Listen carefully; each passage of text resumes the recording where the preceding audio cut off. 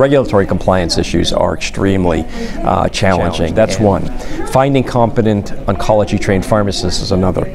I'm a large cancer center. I have about 150 employees, about 80 pharmacists, and finding oncology trained pharmacists is clearly a challenge. Rising costs, clearly rising costs is a challenge. My drug expenses have continued to rise. This past year, I've probably seen the largest rise. My drug budget for fiscal year 18, which just ended in September, was $165 million. My new budget for fiscal year 19, which started October 1st, is now $215 million.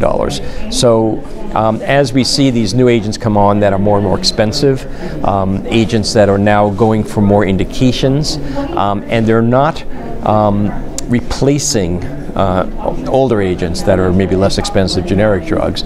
They're new agents that maybe are added on to it. So the cost of therapy is a challenge, and it's something that's very concerning. Especially if we get into now CAR-T therapies, which is going to cost us about $500,000 a patient, of which we're going to be reimbursed about $100,000 less than that. That's clearly a challenge for us.